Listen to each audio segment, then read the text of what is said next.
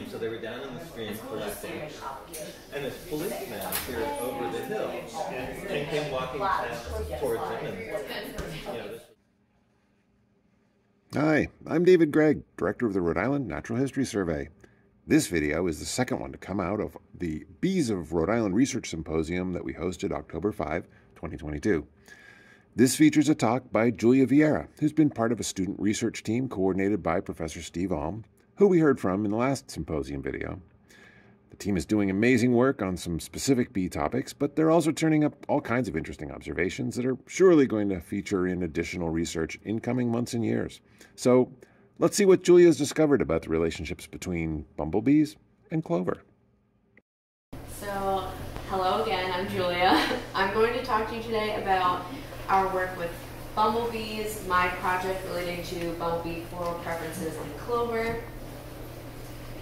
And before we get into that, I'm going to talk to you a little bit about our former grad student Liz Varconi's thesis work, because her work is what really heavily inspired my research. So this is only going to be a little snip of her research. If you want more of it, it will be published soon. So I'm going to send you to the journal when the time comes.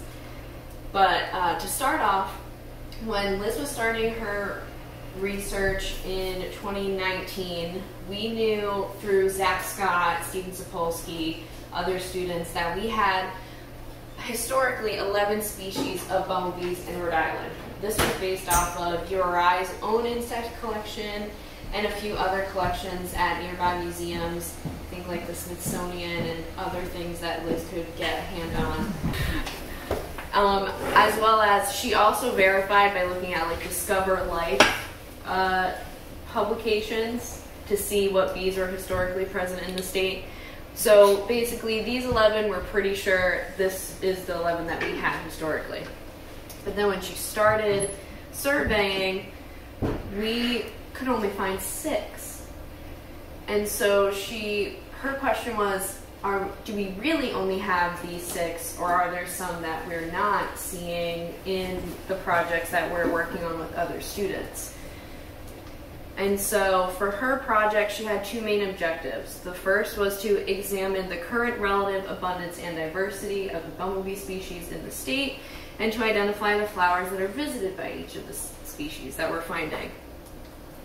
And so we had a few different survey methods, the first of which, of course, we used the blue bee vane traps because we know these are very good at collecting bees. So we had 54 sites where we would deploy these traps, and they were a variety of sites, including farms, golf courses, and residential areas. We would set out the traps for only 3 days at a time, and then we would take them down, bring them back, ID all the bees, pin them for our collections. And this was repeated 6 times throughout the season from like May to September. And all of these traps were placed near flowering vegetation or along tree lines where we thought the bees would be visiting the flowers or potentially nesting along the tree lines. And then our second our survey method were floral observations.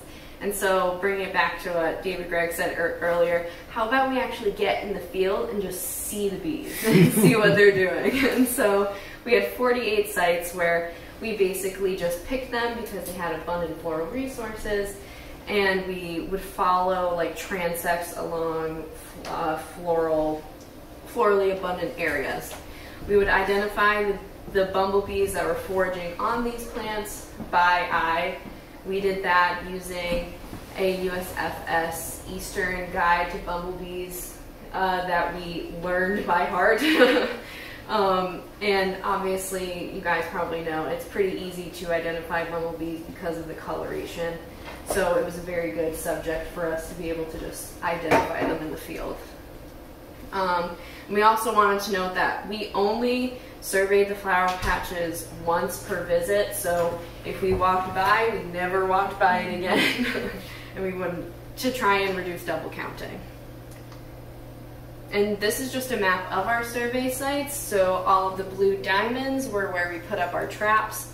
All of the red spots were where we had our floral surveys, where we just did informal observations in the field. And I feel like we had a pretty good sampling where we were able to get a lot of the state. So I'm pretty happy with all the work that went into this.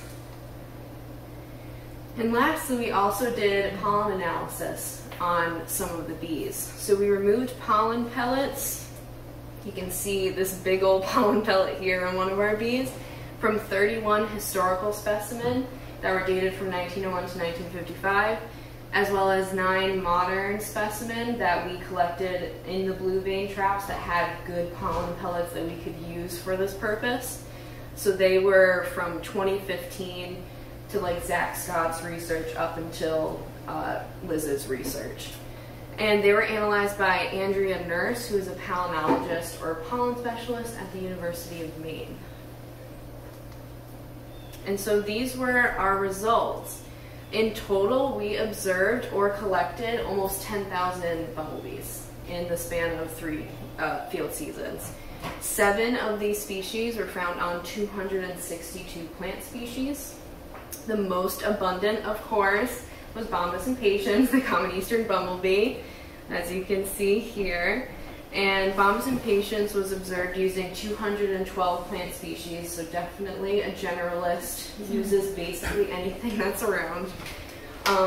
Technically our least abundant was actually Bombus oricomis. We had 1 sighting of Bombus oricomis, I think the summer of 2021? Okay. Yeah, if you are aware of that situation, that one threw us for a loop. But basically, we tried going back. We weren't able to find it again this field season, but we think that this is a species that has moved into Rhode Island because this wasn't formerly one of the 11 historically present species in the state. But as Dr. Alm mentioned, we are confident in saying our species of concern is Bombus fervidus. This is one that was historically present, and with Liz's survey, both in the traps and in the field, we are only seeing Bombus fervidus 10 to 20 times a year. And when you compare that to Bombus impatiens and how many impatiens we're seeing in a field season, it's definitely concerning, and that's why we feel confident in saying that this is a species we need to be putting more effort into. And so this was our floral visitation results.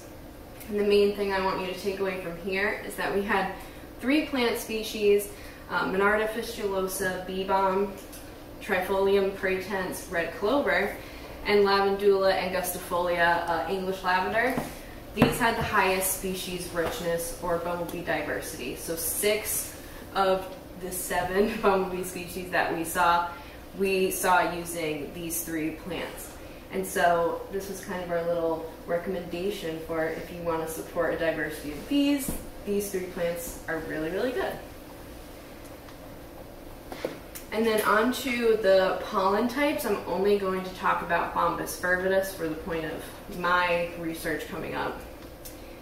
So historically, the historical samples we did get analyzed for Bombus fervidus, the #1 pollen type was cowvetch, but in a very close second place, we're seeing red clover coming up again as an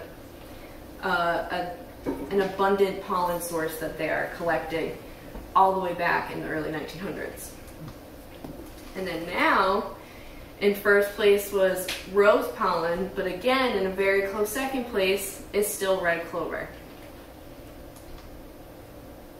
And so this is our new species list for the state. We have the addition of Bombus oricomis that wasn't here historically, but we have that 1 sighting, so we know they are in the state now. And then Bombus fervidus, our species of concern. So now moving on to my research. After everything I just told you, we know that red clover seems to be a very important pollinator plant, not only for our other bumblebee species, but especially for Bombus fervidus.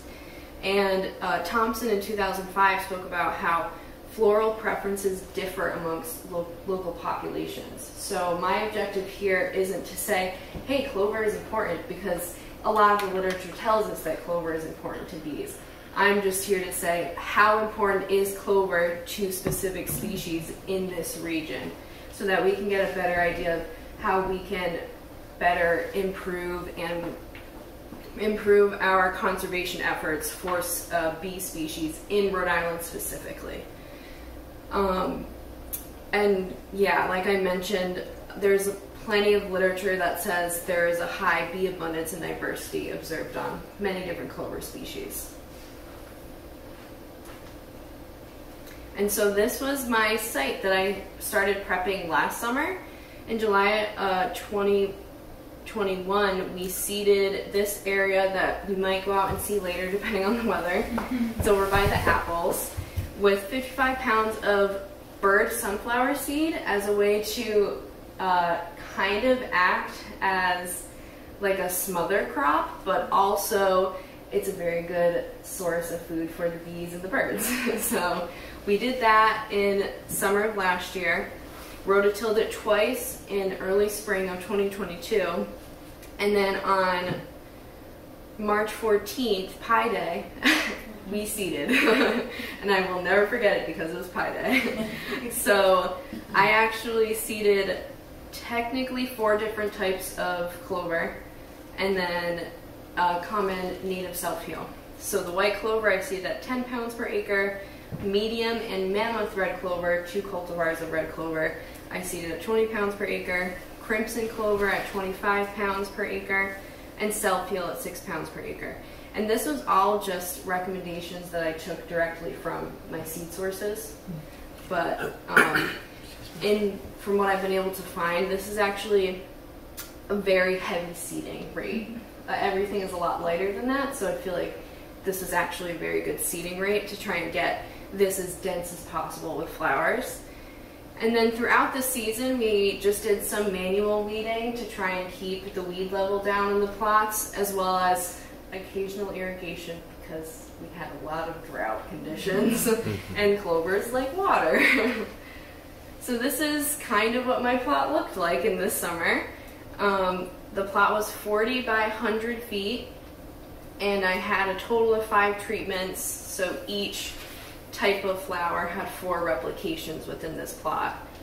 I say it kind of looked like this because I had very, very poor self-heal germination, so actually it doesn't look like that. If you blocked that, everything else came in really, really well.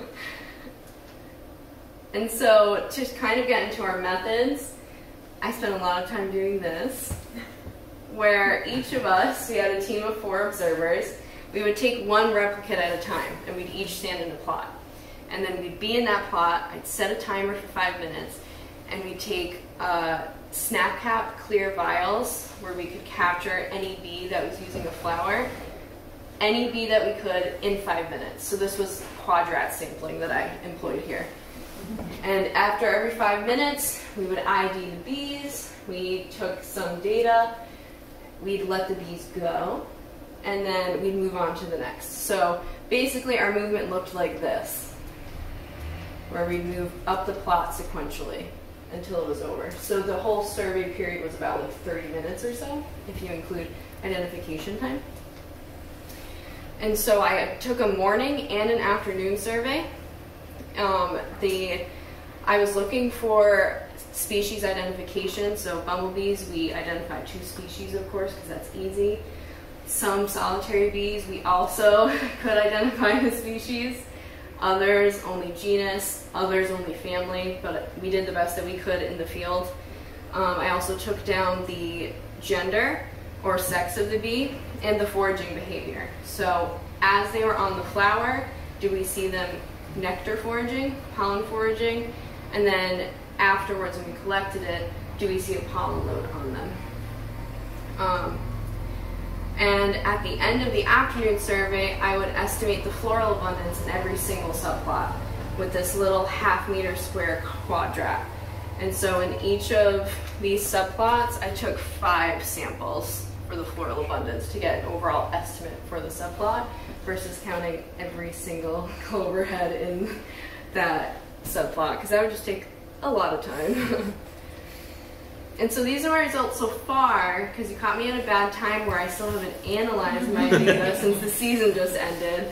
But interestingly, I was able to get almost 2,000 observations just in this one field season on these flowers. And of course, we saw medium red clover had very high bee diversity, but interestingly, crimson clover also came in as one of the best plants in terms of diversity. So each of these species of clover had 10 species of bees each visiting them. White clover was mostly visited only by honeybees and bombus impatiens.